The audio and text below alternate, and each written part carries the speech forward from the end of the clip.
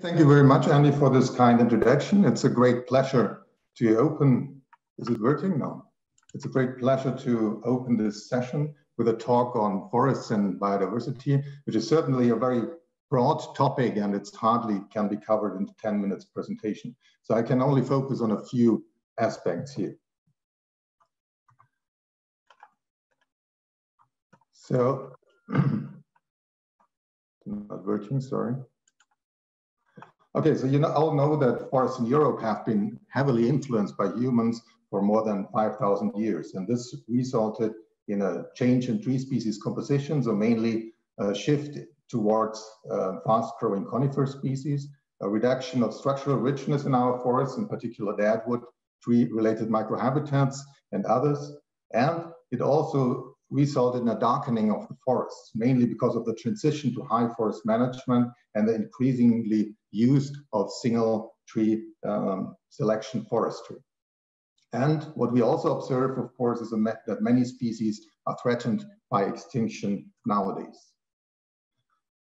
So, and this loss of biodiversity seems to be ongoing. So this is an example from the Biodiversity Explorators, where we found that in the last 10 years, the arthropod diversity declined on the regional scale as well as on the stand level scale. So to mitigate or to halt this biodiversity loss, we have to better understand what drives the biodiversity in forests. And beside other aspects like climate change, so Jörg will focus on that more in the next talk, and also influenced by agriculture, also forest management can affect biodiversity in multiple ways.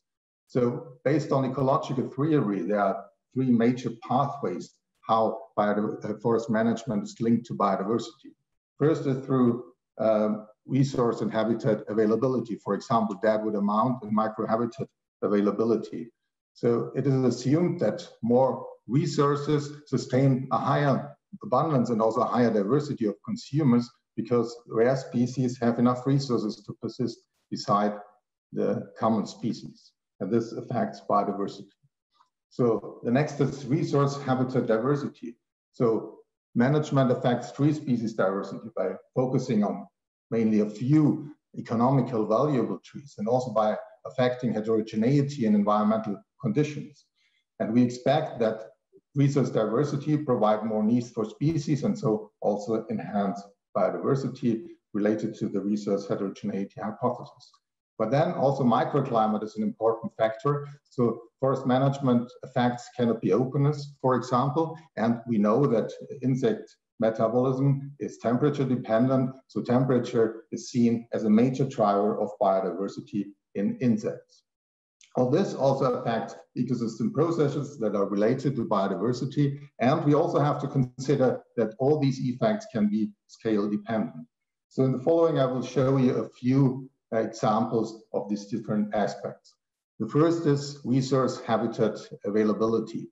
So here in this study in the Biodiversity Explorators, we enriched deadwood on the ground level and also in the canopy and spruce in each stand.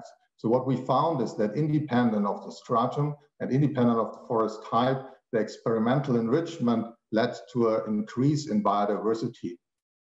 And also this is confirmed by a meta-analysis across many different studies that found that saproxylic species are promoted by deadwood enrichment, and also on average non-saproxylic taxa.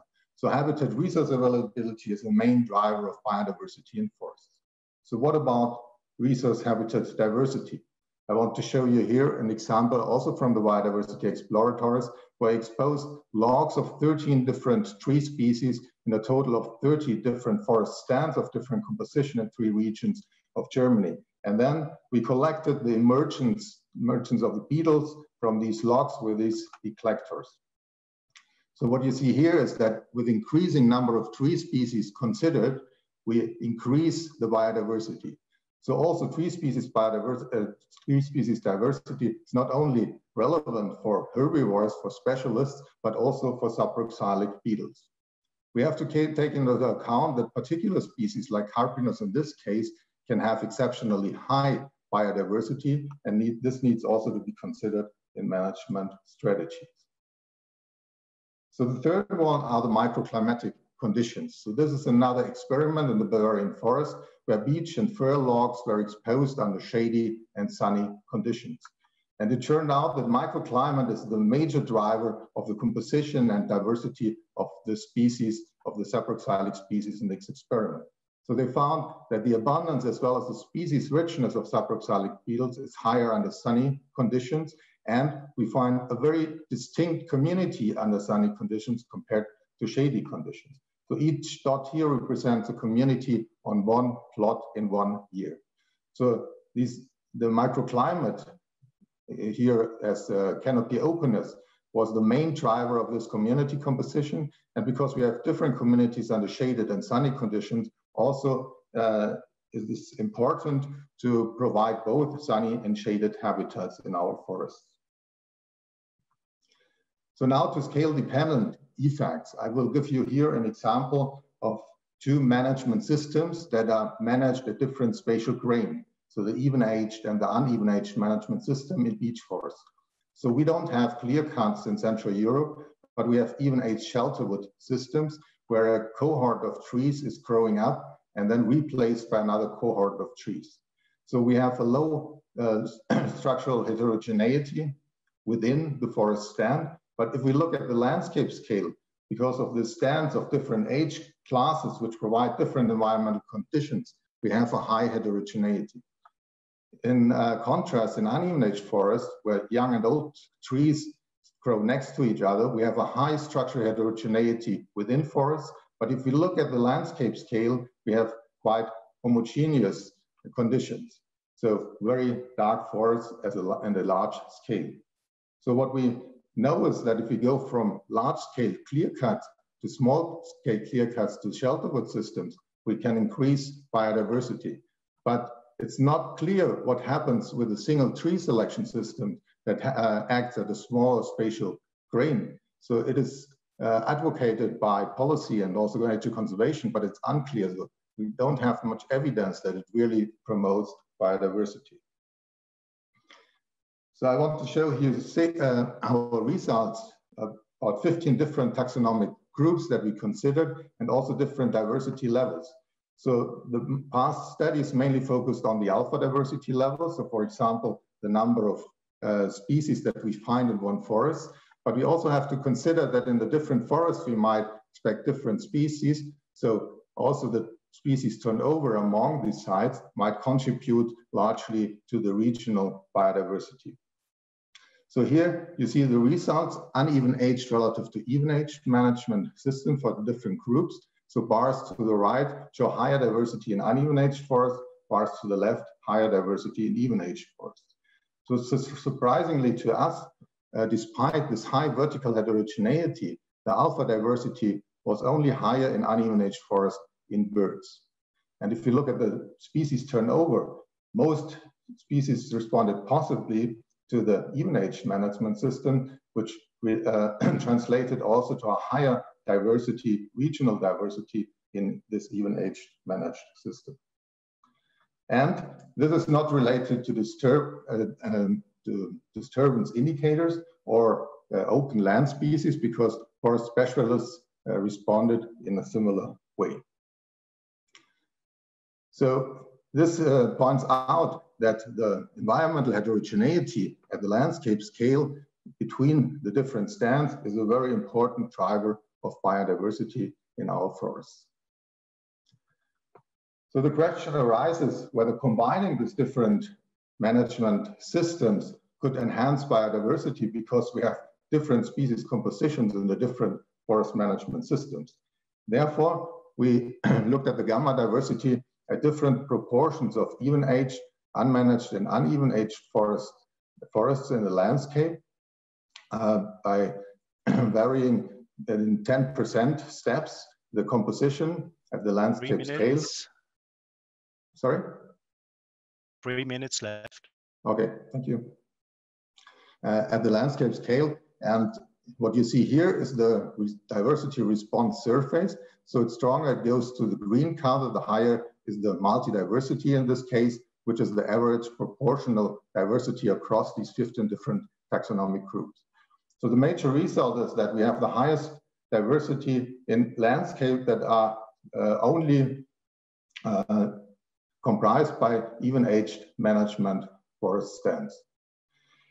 If we look at different taxa, we found for most taxa the same picture, but for some taxa, like for the birds, we found that they profit from a small proportion of unmanaged forests, and the deadwood fungi even preferred a landscape only comprising of unmanaged forests. So this stresses the value of unmanaged forests, but we have to consider here also that the unmanaged forests that we studied here are still very young, and this is the case in most unmanaged forests in Central Europe. So they haven't developed this valuable structure that are important for biodiversity.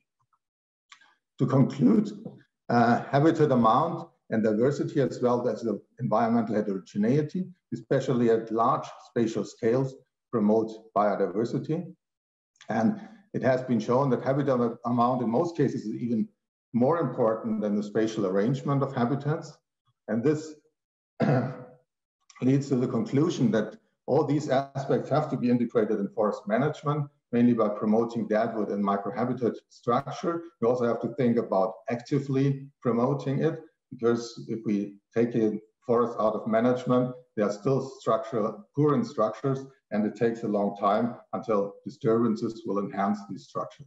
Promote tree species diversity, because it's important not only for specialists, but also for suboxalic species, for example, and promoting environmental heterogeneity at landscape scale, and especially the early and late successional stages. So the stages that are more open and deadwood rich, they are very rare in our landscape, but very important for biodiversity. And there we could also make use of natural disturbances. So Jörg will focus on that in more detail to enhance the contribution of these important stages. And by doing this, we might also these very demanding species might survive in our landscape, which depend on a long continuity of habitat availability of large deadwood amounts, and that survived in some forest patches and can then spread into the managed forest landscapes. So by doing so, we hope that we can avoid such a situation and mitigate further biodiversity loss. Thank you very much. Thank you very much, Martin, for this very interesting presentation. I'm now looking on the Q&A. There is a question coming in from Irem Tufetcioglu. Sorry for the pronunciation. And he asks, do you have any question, Martin? Do you have any silvicultural activity plans for unmanaged forests?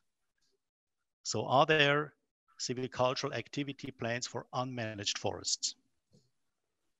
I don't know if there are plans, so I'm not from the practice, so I don't know exactly what they're doing. But of course, there are different methods that you can apply.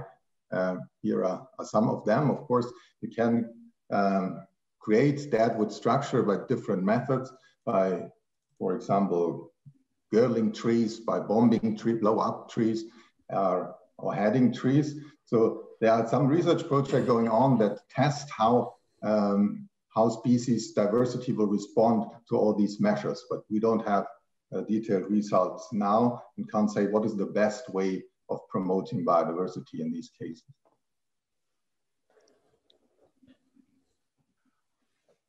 Okay, thank you. And there is another question by Sebastian Crepa-Rojas. So he asks that you mentioned many effects of forest management on gamma diversity. And the question is, should maximizing gamma diversity be the goal for biodiversity conservation?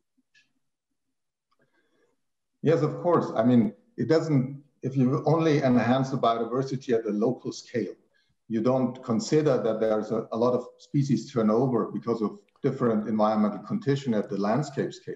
And if you really, your aim is to promote and to protect biodiversity at a national scale or at a regional scale, you have, of course, also to consider these different environmental conditions that enhance biodiversity. and therefore gamma diversity at a larger landscape scale.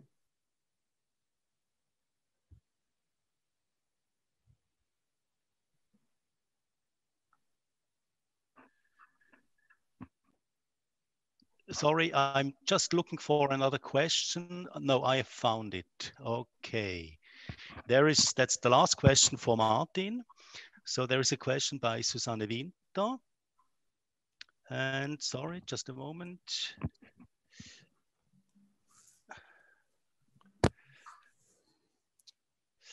She asked, how do you assess the value of decay phases and gaps and regeneration phases within the natural life cycle? So how do you assess the value of decay phases and gaps and regeneration phases within the natural life cycle?